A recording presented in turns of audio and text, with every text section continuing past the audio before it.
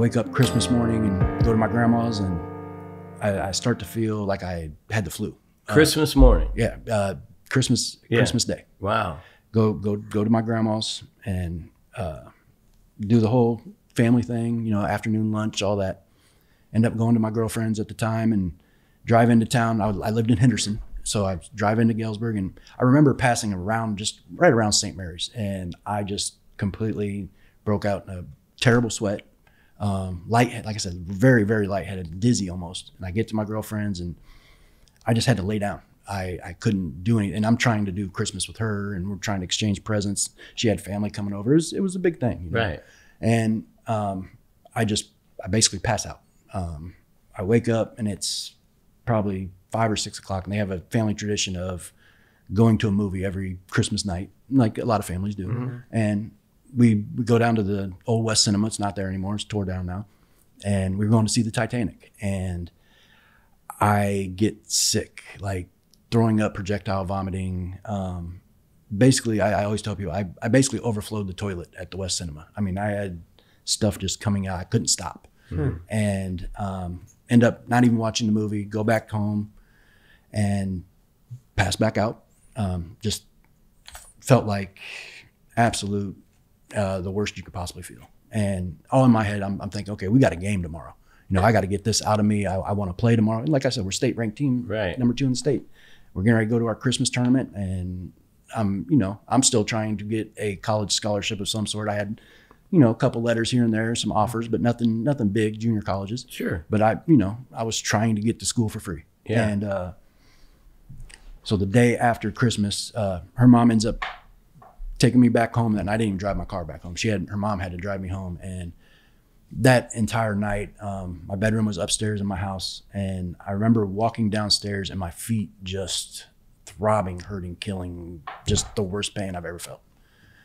Couldn't drink enough water, coming out of both ends, throwing up. I mean, I was just miserable. Mm-hmm. End up pulling out the couch downstairs, laying down. My mom comes to get me up at like 5:30 in the morning, because like we were getting ready to get on a bus to go to our Christmas tournament. I go to sit up, and I had my contacts out, so I couldn't really see.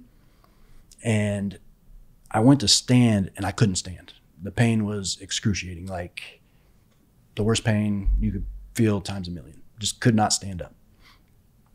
I looked down at my arm and had like a little splotch of like a purple spot on my arm. I'm like, man, what is going on? Like this ain't normal. My mom comes in, and she was an LPN, so she knew something wasn't right. Immediately gets my stepdad at the time. They had to carry me to the car, rush me to St. Mary's. The people at St. Mary's saved my life. They knew something wasn't right. They just start throwing me full of antibiotics. I'm laying in the emergency room, and I remember coming in, and I was just out of it. I felt like I couldn't remember anything. My brain was just scrambled. And I see my grandma coming in, and my dad's coming in, and they're all crying. And I in my head, I didn't think anything was wrong. I'm thinking, okay, I got the flu. Right. Mom, call Coach Miller. I'll be okay. Tell him I'll drive myself to Burlington, whatever. I'll be there, or Bloomington. I'll be there. Little did I know I was in for a fight of my life. Right.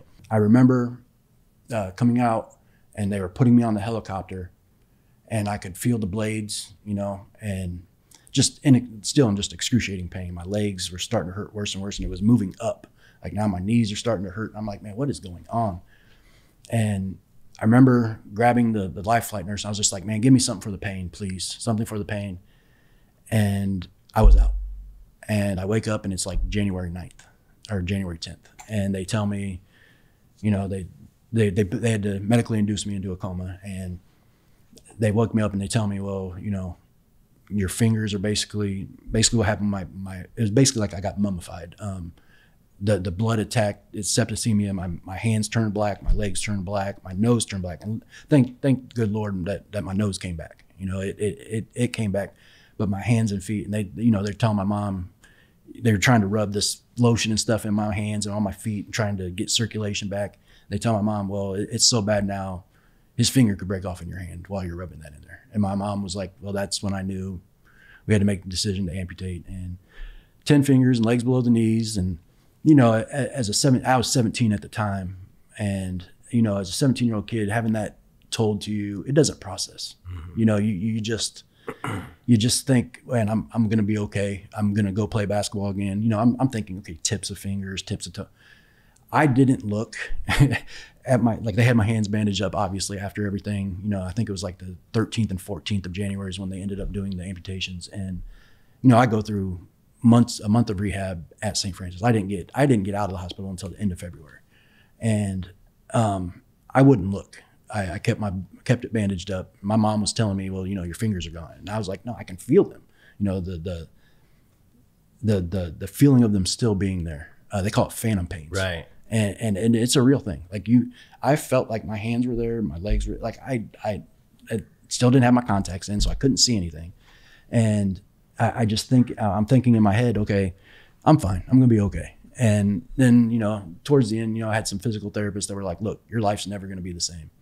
And they kind of, you know, put it in my head, this is how life's going to be for you now. And there were some tough days. There were some dark days there, you know, right. And it was tough. You know, I you know, why me? That type of thing that creeps in. Absolutely, it does. And being 17, you're not 17, even the most mature. Yeah, you know, I was still a kid. And I was telling you before, you know, we was talking here earlier.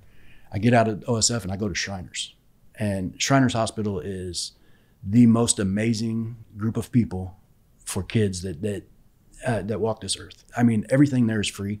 Everything is taken care of. These are, you know, $100,000 surgeries some of these kids have to get. And I was telling you, that put into perspective for me what, you know, my situation ain't that bad. I was telling you, I've seen kids that have to spend the rest of their lives in wheelchairs and laying down in wheelchairs. And the story I was conveying to you guys earlier that really stuck with me was the girl from Iraq. She had to have been no older than 2 or 3 years old, and her village was hit by some sort of bomb at the time.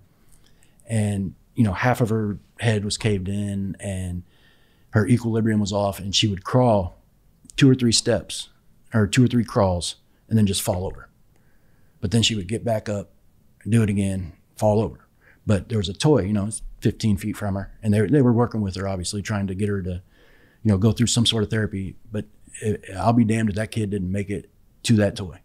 And when she made it to that toy and the joy on her face, you know, it put everything into perspective for me. You know, like things aren't always as bad as they can be. Things can always be worse. You know, I was given 4 hours to live at one point. They told my mom, you know, call in the priest. He's probably not going to make it, you know.